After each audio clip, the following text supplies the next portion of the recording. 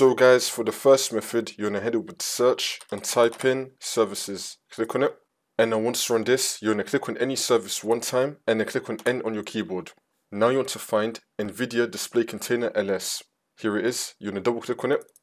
And now once you run this, make sure that you have the startup type on automatic and then click on start, which will now make the service status running, and then click on OK. And now you're gonna click on restart. You wanna restart the service. In my case, I'm not gonna do it because it's gonna mess up my recording, but in your case, you're gonna click on restart. Once that's been restarted, see if that works for you. If that's still not working, then for the next method, you're gonna head over to the link, which will be down below in the description, to download the NVIDIA app. Now once you run this, you're gonna click on download now, and you want to download and install the NVIDIA app to your computer. And now once you're on the NVIDIA app, you're gonna click on the driver tab. Now you're gonna click on check for updates. Make sure that your graphics card drivers are fully up to date through the app. See if that works for you.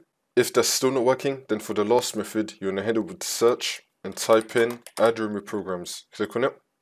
And then once you run this, you're gonna scroll down till we find NVIDIA Control Panel. Here it is. Now once you find this, you're gonna click on the three dots and then click on uninstall and then click on uninstall again.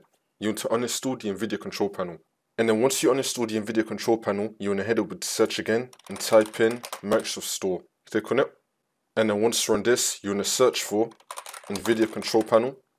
Click on it. And now you just want to re-download it again, and then this should not fix your problem.